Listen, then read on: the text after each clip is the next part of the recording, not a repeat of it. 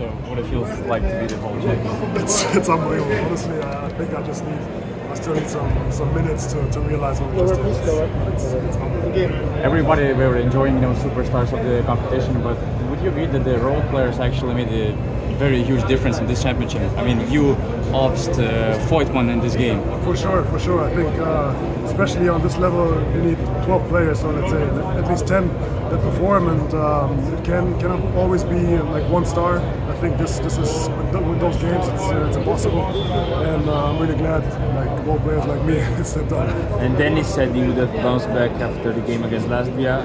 I think he proved that, right? Of course. But it was the perfect timing for a game like this for him, because after that he's gonna play much better. How did you bounce back from the last year's loss against Spain? I mean, you had an amazing game against Greece, like this time against Team USA. Did you have these flashbacks? Did you have any lessons from that game? Of course, we had it in our mind, because last year same thing.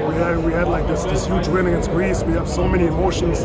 We were so hyped, and then Spain got the better of us. So this year, like coach really talked about this topic, that we gotta stay calm. We gotta really we can't let it slip again, and I think we did. What made you world champions? Our team basketball, the spirit we have together, the group of guys. Loved every single one of them, and the way we played, where we were together last week. That's it. Best day of your life? Of course. I don't know yet. I think we're gonna go to the locker room, drink a couple of beers, and then let's see what the night brings.